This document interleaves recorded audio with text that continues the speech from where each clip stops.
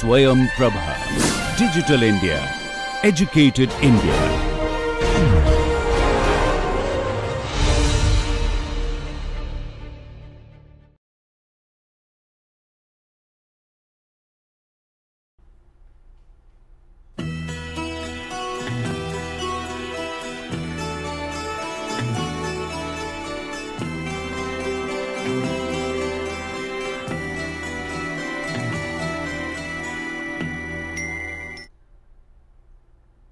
Good morning.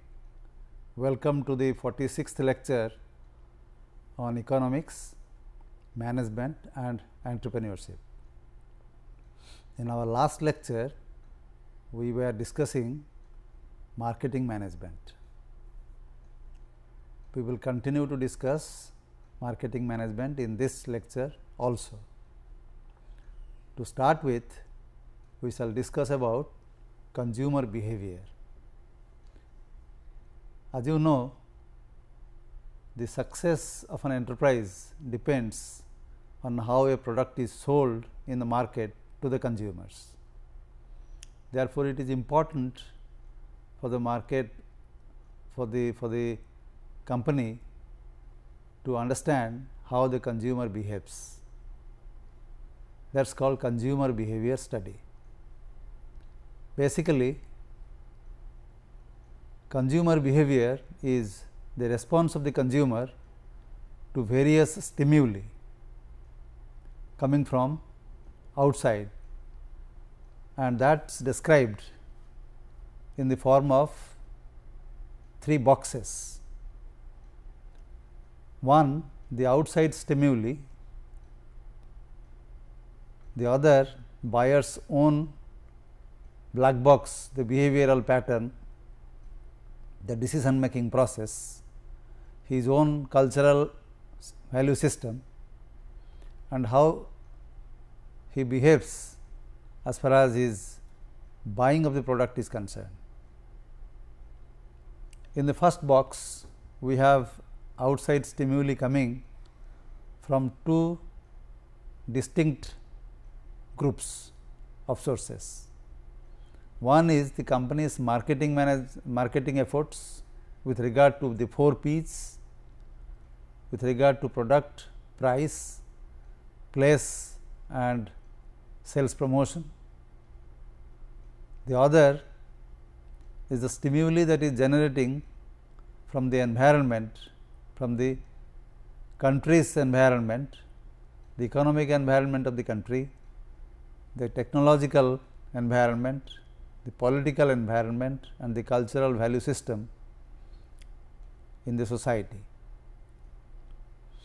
These are the external stimuli, and the buyer is conditioned by some of his or her cultural, social, personal and psychological characteristics, and finally, the buyer decides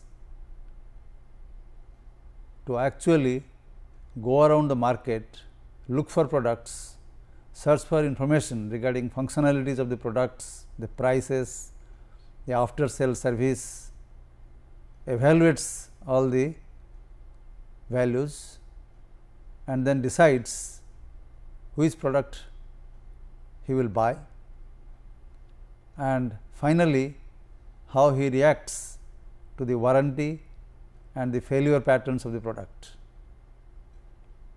So, this is basically the buyer's own behavior.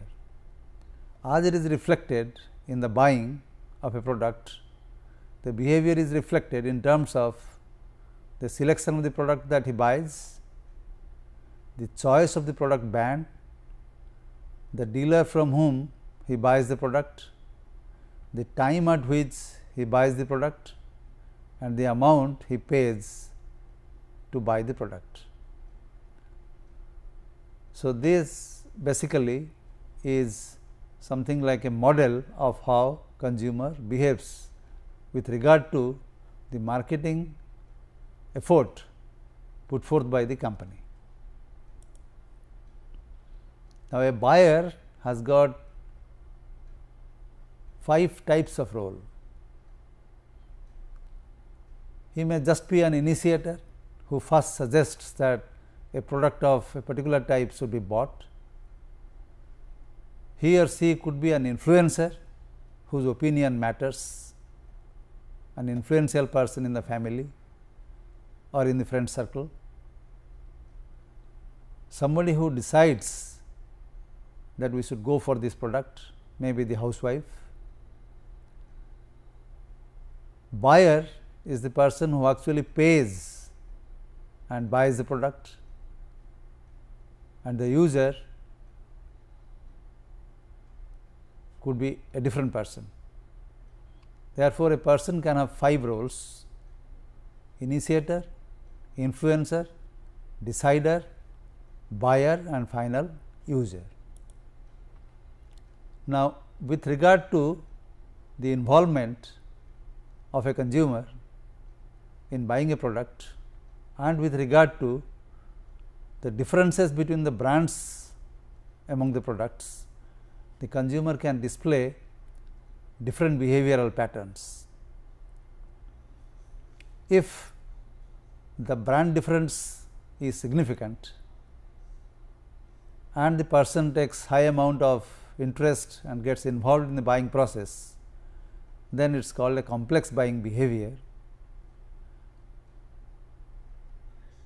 If the difference among the brands is not so distinct, but the person gets highly involved in trying to find out the differences between them, then it is a different type of consumer behavior. And if the difference among the brand is high, but person's involvement is low, then it is a different type of behavior. And finally, small differences between brands and low involvement of the person buying the product is a different behavioral pattern. Let us study for each type of group of behavior, each type of behavior, what should be the marketing strategy.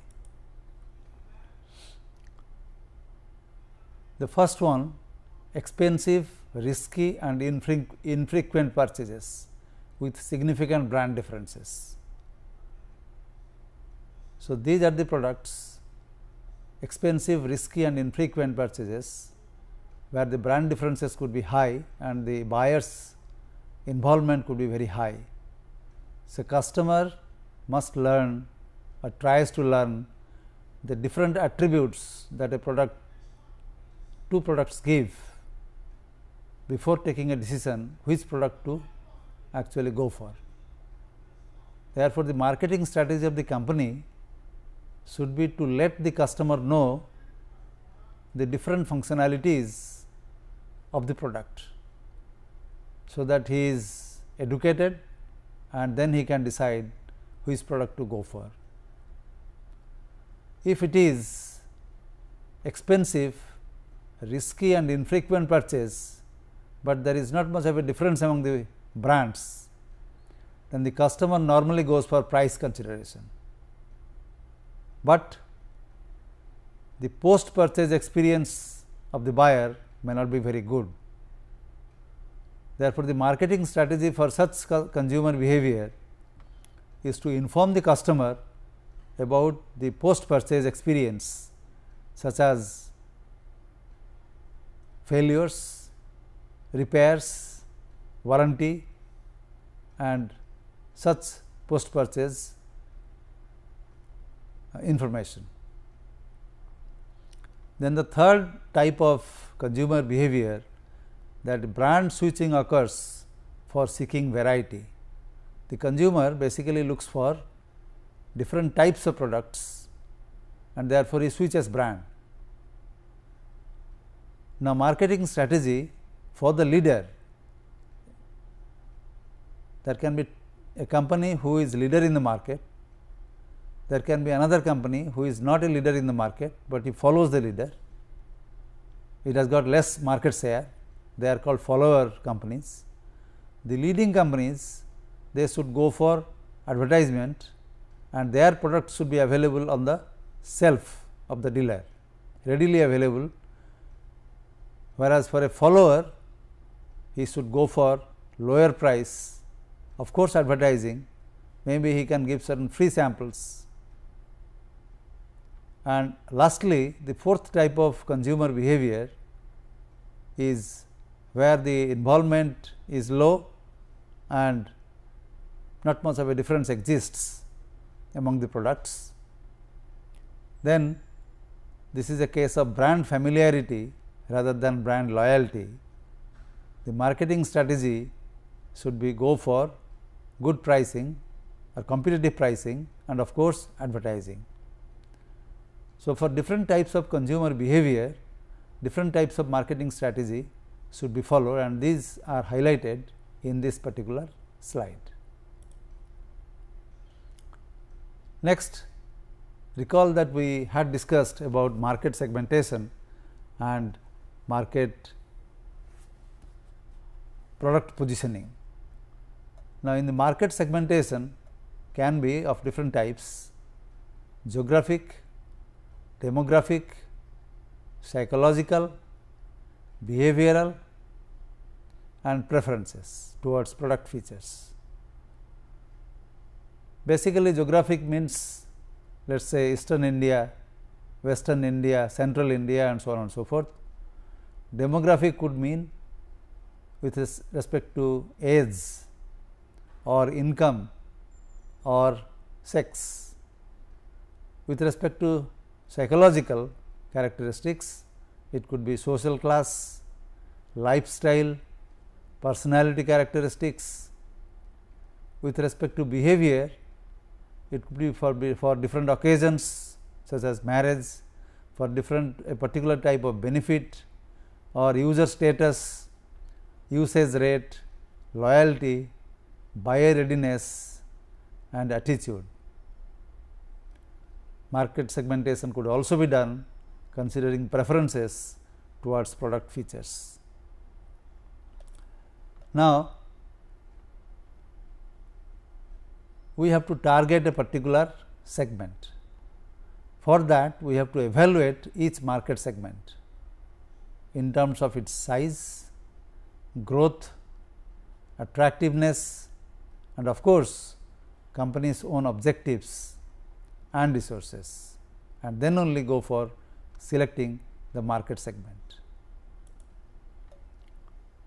We explain this in the form of a matrix. Let us say there are different products P1, P2 and P3, and these are target markets M1, M2 and M3, representing different customer groups. Now, we show here 5 forces determining the segment structural attractiveness, the Porter's 5 force model, where the products are like suppliers, various companies gives different products or same companies may be giving different products. This is the supplier's power. Potential entrants, there are different markets. Substitutes or threats of substitutes and the buyers who buy it and the competitors segment rivalry. So, basically we can think of different market segments and different products that are available to suit different market segments. We saw this in more detail here. Suppose that a company thinks that this particular product with certain attributes would fit extremely well in this particular market segment. Therefore, this is where the product should be positioned. This is called a single segment concentration. If however, the company has only one product or specializes in single product and it visualizes that it has a use in all the market segments, then it can offer that product to the complete market, but it has only one single product. It is possible that the company may have different brands, it only offers that to only one market segment, all types of products. So, this is the case of market specialization. The previous one is a case of product specialization. Here is a case of selective specialization, where the company actually finds out with regard to the segmentation that it has done in the market, this particular product may be very well suited for this market segment, whereas this P3 could be well suited for M2 and P1 very well suited for M3. So, it selects depending on the attributes of the product, the functionalities of the product and the characteristics of the market segment, it decides which particular product will suit which market segment. And the last is of course, a company who is a leader producing a wide variety of products can actually cover the complete market, all types of market segments. So, these are different patterns of market coverage. Of course, it is possible that one particular product is offered to two markets, P3 is offered to this market, P2 is offered to M1 and M2, and M3 is offered by both P1 and P2. So, now we are talking about product positioning. Product positioning is basically the act of designing a company's image and the value offer, so that the segment's customers understand and appreciate what the company stands for in relation to its competitors. So, basically it is a question of what should be the competitive advantage of the particular product relative to its competitors. Now, there are, for example, the company may decide to go for a low price product. So, the position it takes is low price position.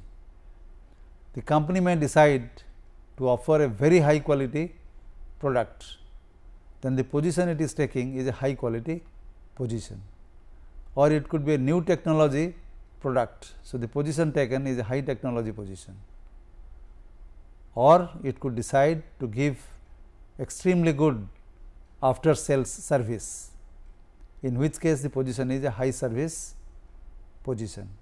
So, basically product positioning means to offer product with certain competitive advantage in mind relative to its competitive products.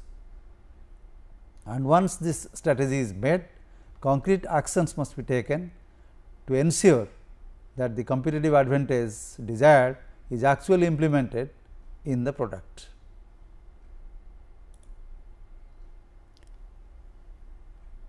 Now, we come to the question of marketing strategy. So, naturally it will depend on the competitor's strategy and the changing phase of the product life cycle.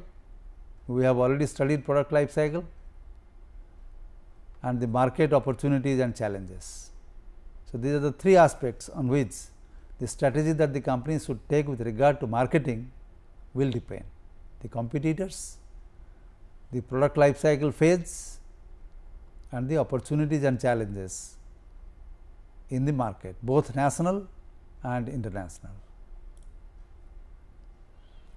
Now, we try to first of all classify companies with regard to whether they are leaders, challengers or new companies and so on and so forth. And for each one of them we try to say what should be the marketing strategy.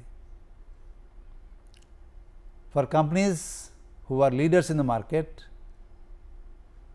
their strategy could be of three types. They may expand their existing market, in which case they will naturally look for new users and new uses of the same product. They may at least defend the market share by continuously innovating new products and increasing the number of types of products or the product variety,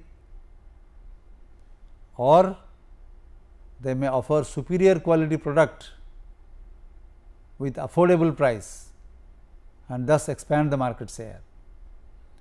So, they can expand the total market, they can expand the market share, and they can defend the market share.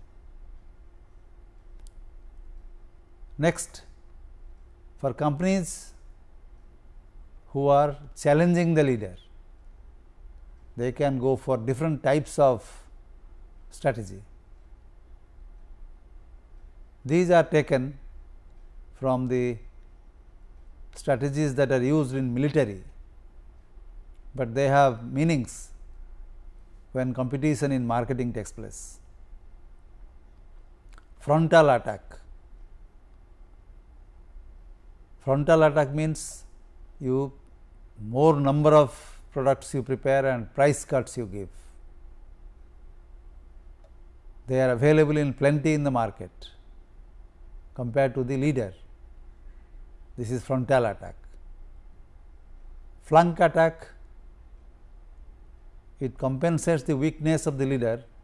So, it tries to find out where the leader is weak, which particular attribute the leader's product does not have, you provide that, or which geographical market segment it is not offering its products, or particular segment it is not offering, you try to, the challenger company will try to popularize their product in those market segments. Or encirclement attack, offensive both from the front and from the side. That means, both this strategy and the flank attack strategy, both strategies are followed in the encirclement attack. Bypass attack strategy is diversifying into unrelated products. If the company finds that in this particular product it cannot compete with the leader, then at least it can go to unrelated products, so it can diversify its business, or go to new geographical markets, or produce new technology products. In the list, it can use a guerrilla attack strategy. Selectively, it can cut prices, or in some moments it can a burst of sales promotional activities it can undertake.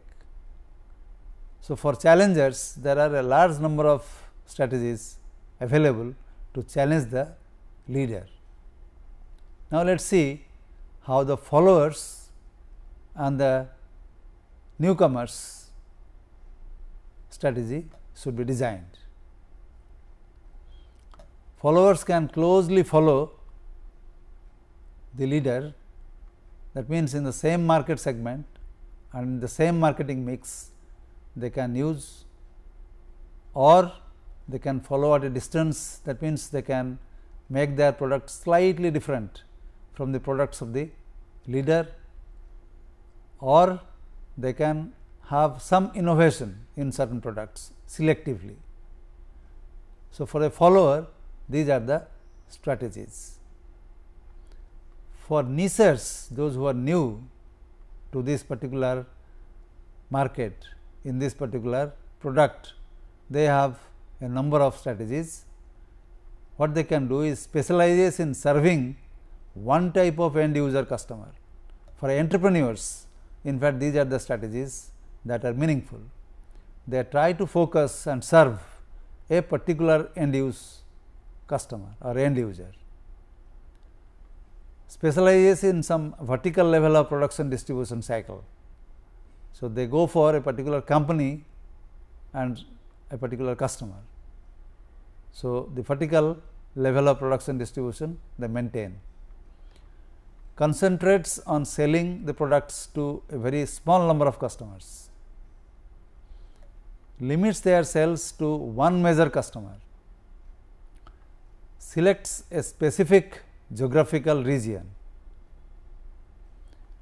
produces a specific product or even a part or parts of a particular product.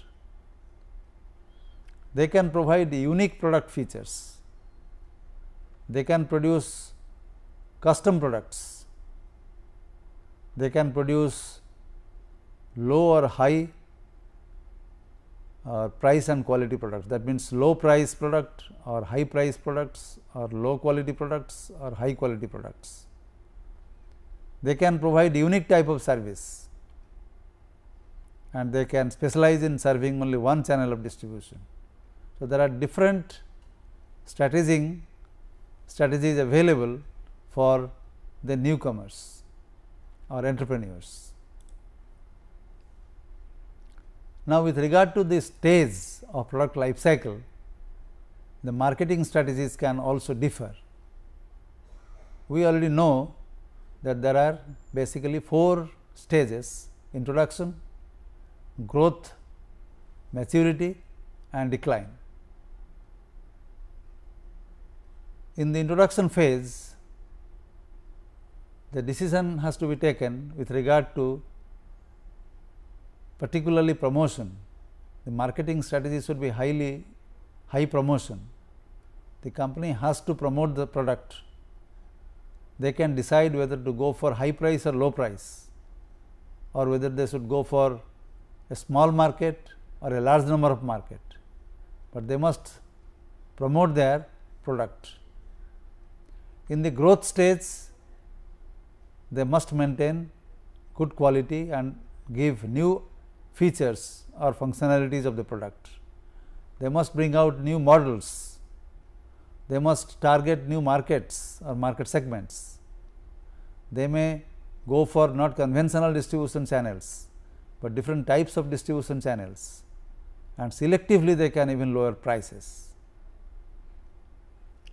Now, these strategies, one or some combination of these strategies should be followed in the growth stage. In the maturity stage, naturally there is competition, and therefore, one can think of different types of markets or different types of marketing mix to continue to see that the products continues in the maturity phase as long as possible compared to its competitors. In the decline stage, naturally the company has to take a strategy of phasing out products that are not giving good revenues, weak products. They must cut costs or expenditures, thus reduce price. They can go for reduced advertising expenses and reduced sales promotion, because they know that the product is being phased out. Thus, there are different strategies available for different stages of a product life cycle.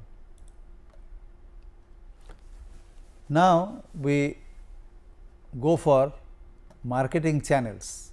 We have already talked about supply chain management in great detail, and marketing channels are similar to supply chain management in many respects. Basically, marketing channels are sets of interdependent organizations involved in the process of making a product or service available for use or consumption, and they consist of flow of goods, order, cash, information, even title or ownership, and promotion or advertising. Now, we depict them as we had done in supply chain management in some network form. We use M for manufacturer, C for customer, and D for distributor. This is the case where manufacturer directly contacts the customers. So, if there are 3 manufacturers and there are 3 customers, the number of contact points are 9, whereas if there is a distributor in between the manufacturing and the consumption stage, or manufacturer and consumer, then we have only 6 number of contacts. Thus, there is an economy of effort. Each manufacturer knows that it has to supply to one distributor. So, the effort of the manufacturer in trying to contact the customer is less. It is passed on to the distributor, and it can concentrate on designing and manufacturing the product with less price and high number of product features.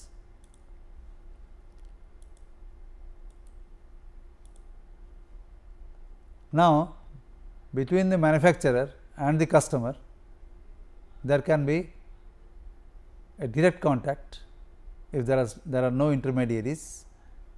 This is called a 0 level channel, or manufacturer can directly give to the retailer, who in turn sells it to the customer.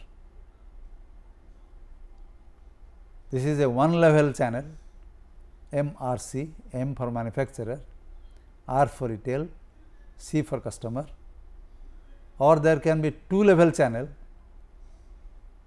manufacturer, wholesaler, retailer and customer, or there can be 3 level channel, manufacturer, wholesaler, jobber, retailer and customer. A jobber's work is to bring from the wholesaler goods and give it to the retailer, and collect orders from retailers and give it to wholesaler.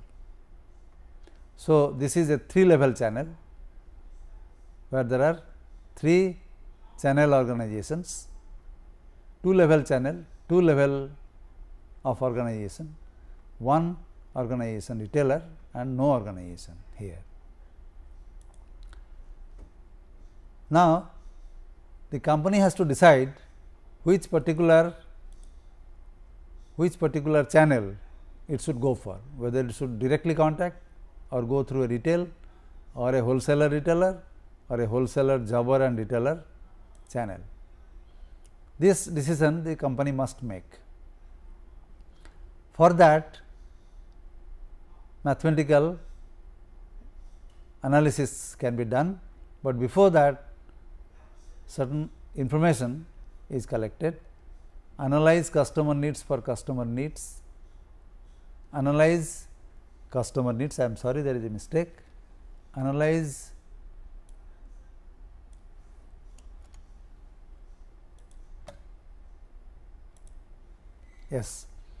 analyzing customer needs with regard to the lot size, how long they can wait, how many items they need, that is the lot size, which point they would like to be given the product, and what product variety.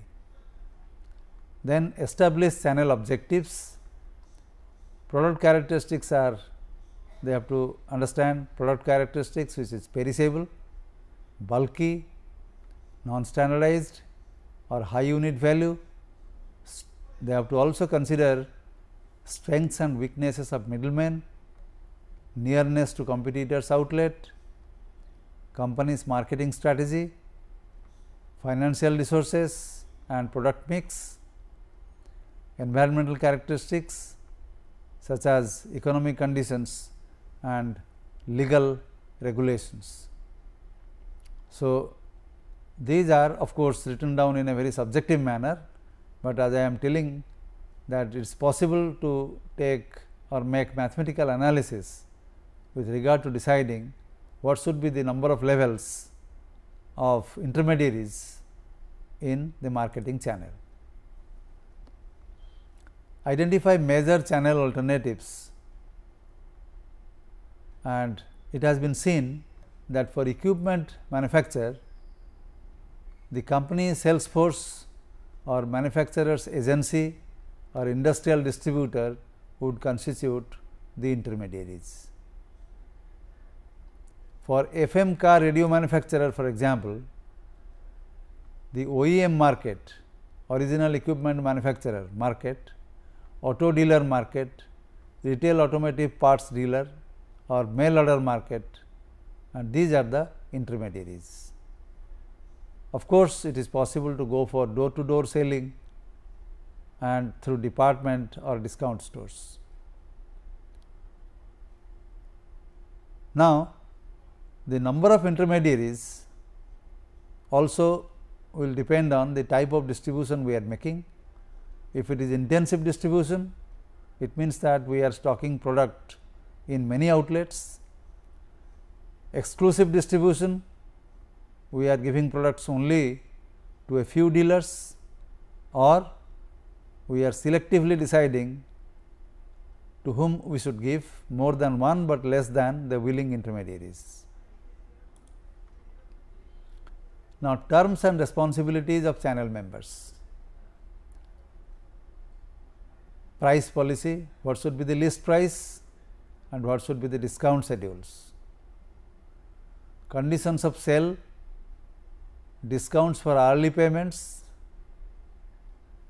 or for higher lot size, guarantees regarding defective product or price decline, and distributors' territorial rights.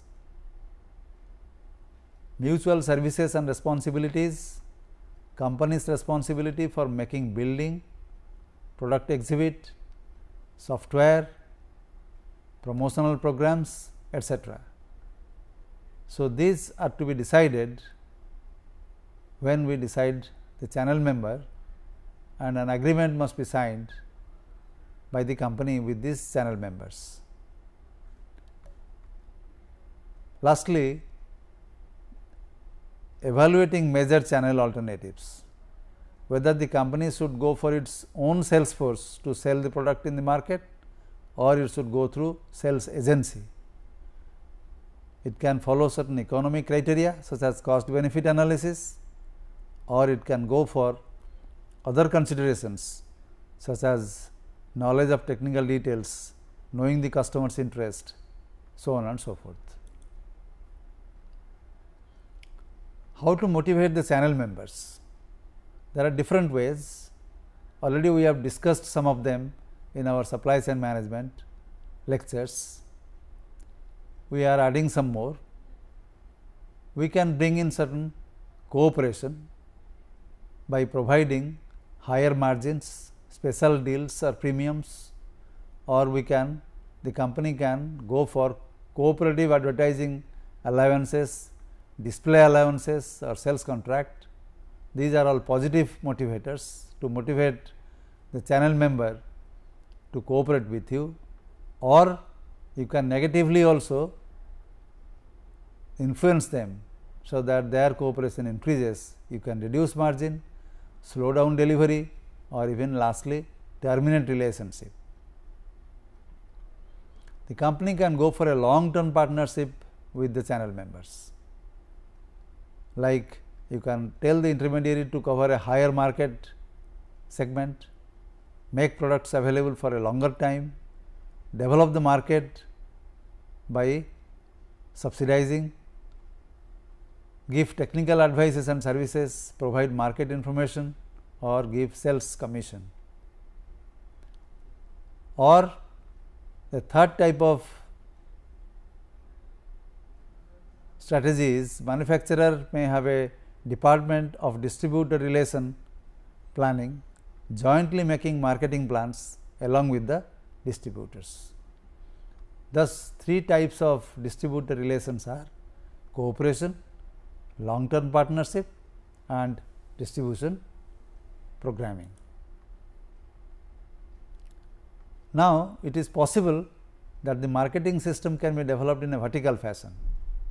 One channel member, that is manufacturer or wholesaler or retailer, owns the others or franchises them or has so much power that they all cooperate. They thus achieve economy through their size, bargaining power and absence of duplication. There are three types of vertical marketing system.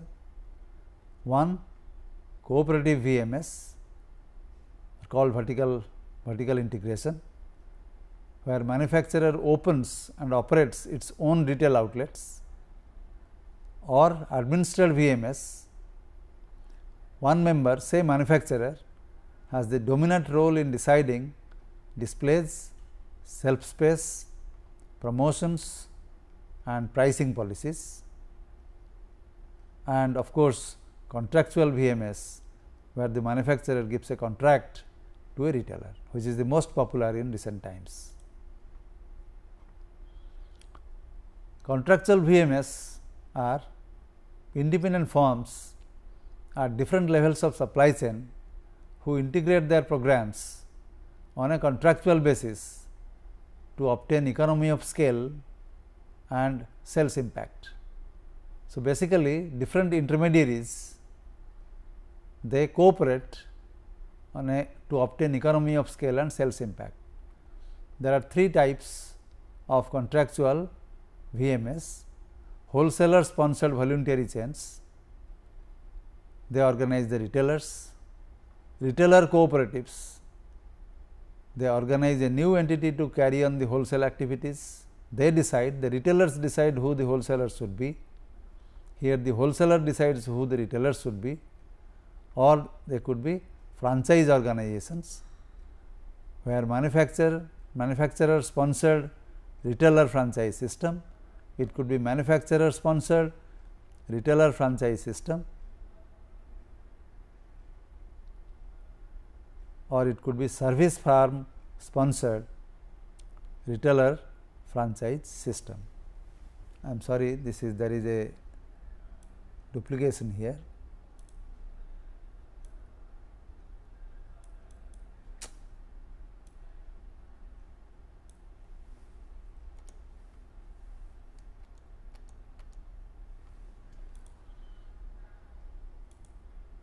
Yes. It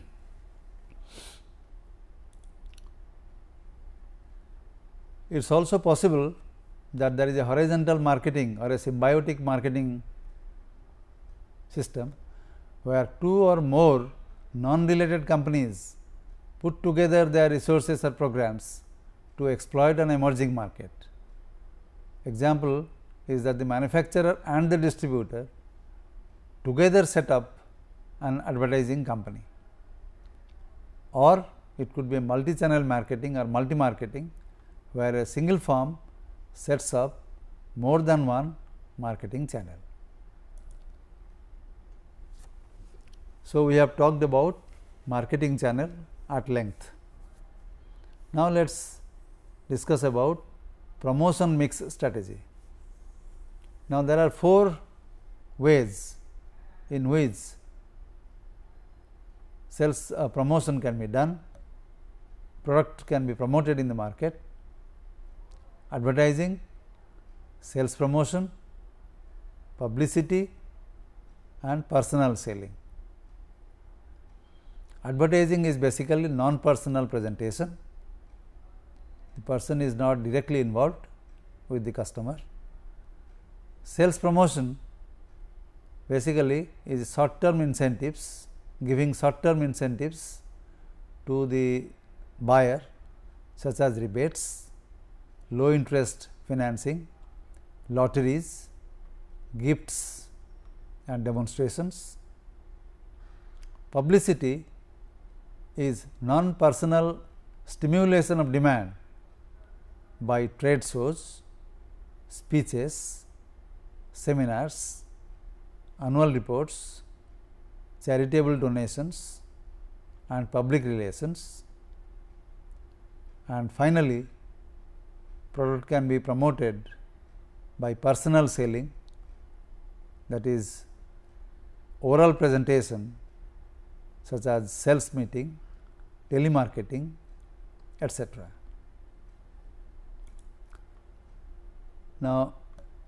for consumer goods and industrial goods, the relative performance of different promotions, product promotion schemes can be different. For example, it is seen that for consumer goods, advertising is the best promotional scheme and publicity is not so well. Advertising is best, followed by sales promotion, followed by personal selling, followed by publicity. Whereas, for industrial goods, personal selling is the best as far as its performance is concerned compared to others. Sales promotion, advertising comes next, and the last is of course publicity. Now, promotion is basically effective communication about the product features to the potential customers. Now, there are different steps. Identify the target audience is the first step.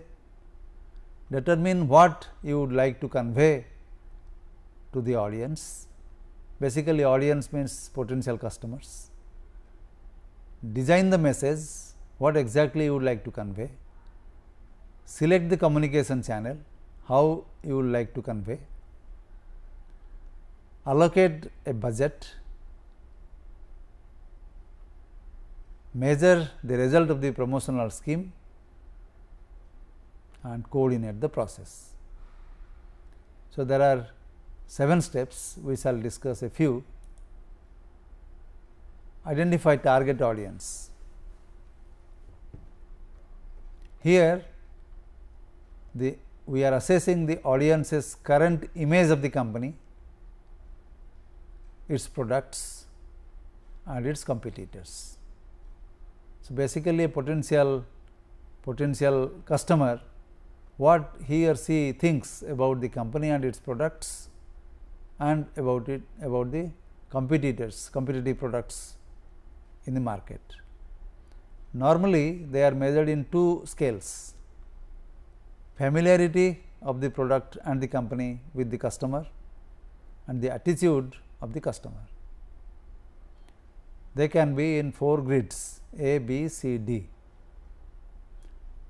If the potential customer is highly familiar with the company and its product and its attitude is favorable, then this is the most positive image the company, the product, the customer is carrying. So, he must continue to maintain the image. The strategy of the advertising or strategy of our promotional scheme should be that this image must be maintained.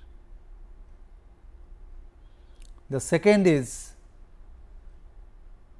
the customer is highly favorable to buying a product, but is not very familiar with the company's product or with the company. So, few people know about the company or its product and few people like it. Therefore, the strategy should be that their attention must be drawn to the company and to the product. C is few people know it, but they do not like it. So, unfavorable attitude, they do not like it, and so naturally you will have to improve the performance of your product and of the company. And lastly, many people have unfavorable attitude. They are familiar with your product, but they are not favorable as far as the product is concerned.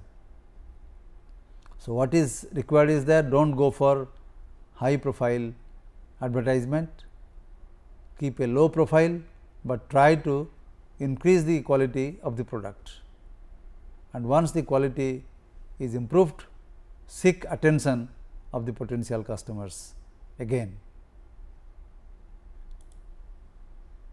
Now, there are different stages of communication objectives for a potential customer.